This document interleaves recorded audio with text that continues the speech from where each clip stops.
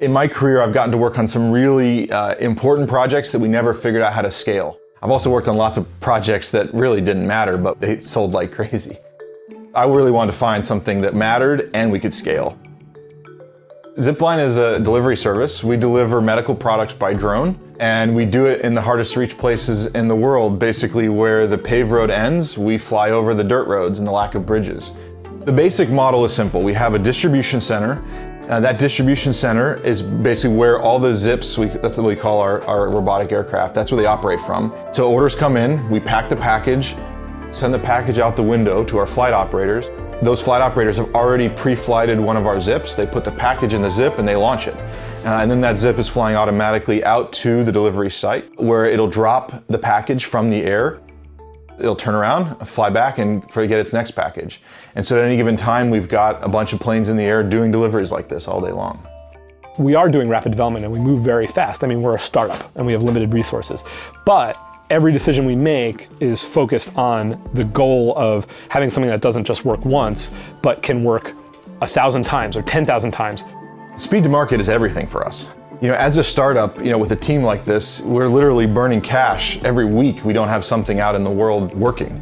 The other half of the market challenge is learning. No one's done this before. There's no amount of engineers in a room thinking about a problem. They're going to think through everything. You have to get out into the world and you have to try things and you have to learn from that experience. And then you have to bring those learnings into your design, and you better do it quickly, or else someone else will watch what you're doing, learn from your mistakes, and if they do it quicker than you do, well, then you're done.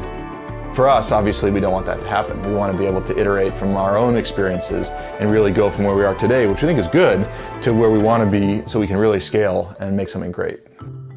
When I first started here, I was building the previous version of the vehicle, which was our Alpha. It really brought the product to market, but was not made for assemblability. It took many man hours to get that drone assembled, and it was a pain to maintain. The plane brings together many disciplines, right? Electrical engineering, mechanical engineering, manufacturing engineering, and then of course, aero engineering. The amount of engineering that goes into sizing, right, one of those control surfaces like an aileron on the plane is huge, with input from almost everybody I just mentioned. This new vehicle, the big selling point of it is that the maintainability is just orders of magnitude better than the previous vehicle. If any piece of the vehicle needs maintenance or is damaged, you can swap it out and replace it in 5 minutes. I joined the company and we were using a cheaper CAD package.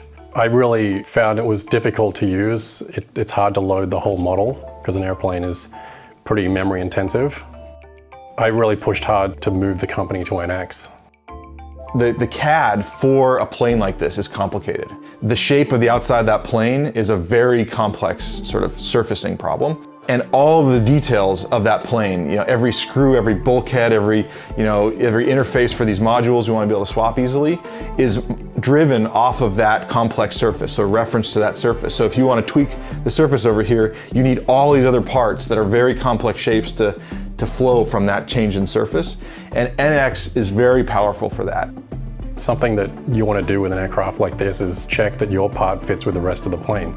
In the previous CAD package, it would be a multi-hour ordeal. With NX, you don't have to be worried about it. You just load it up and everything's fast, and then you don't make mistakes. The actual manufacturing fixtures that we use to assemble the drones, I use NX as well to take the CAD from the design engineers, use that to 3D print things that make the assembly a whole lot easier for the technicians. We're doing something that really does help people and really does make people's lives better.